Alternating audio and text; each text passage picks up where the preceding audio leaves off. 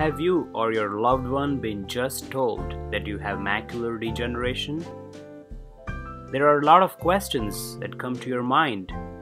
Am I going to go blind?